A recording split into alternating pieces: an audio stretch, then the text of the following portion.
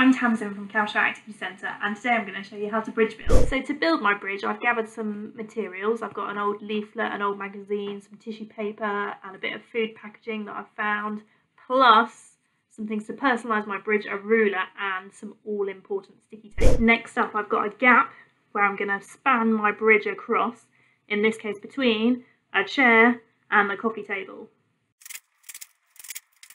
Now, top tip for you. Paper or a bit of magazine can be quite flimsy and not very strong building materials for your bridge. However, try folding or rolling your bit of paper for added strength.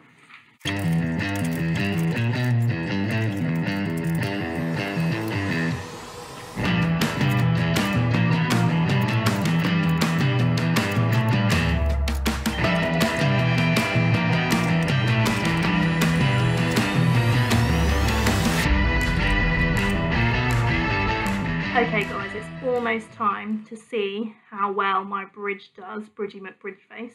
To test my bridge, I've got a couple of household items that I've just found lurking around, and I've weighed them using my kitchen scales. Okay, they vary in weight from 11 grams this little owl up to 125 grams New Forest map, up to a whopping 473 grams this can of full coconut milk. Okay, is the bridge going to survive all that weight placed on it? We'll see. Okay team, we are ready to test our bridge. The bridge is in place between the gap of the chair and the coffee table.